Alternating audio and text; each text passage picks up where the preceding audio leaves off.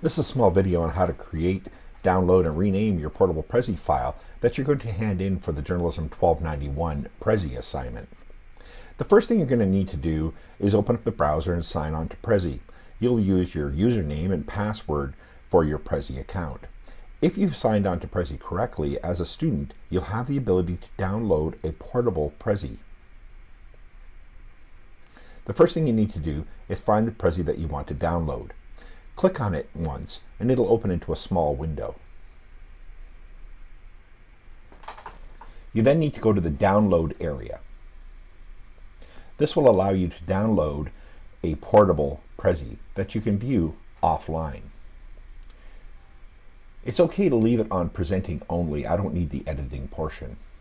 It'll prepare to download the Prezi. Once it's ready to do that, you'll then select that you want to save the file. You don't want to open the file at this moment, but just simply save it. It'll automatically go into the downloads area on the hard drive of the computer you're using. Make sure you don't leave it there, because if you log off the computer, you'll lose the file. Go ahead and open the folder Download.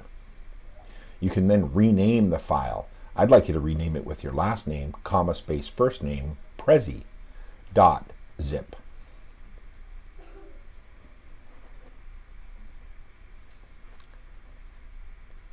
Once you've done that, you can then go ahead and quit the browser.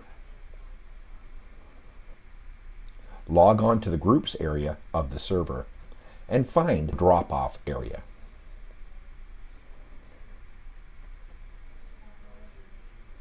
In the drop-off area, you'll find a folder, Journalism 1291. You then drag your file into that folder. Once you've done that, you'll get a little message that says you don't have the ability to see the results. That's okay. That's how you do it. If you have any further questions, please contact me.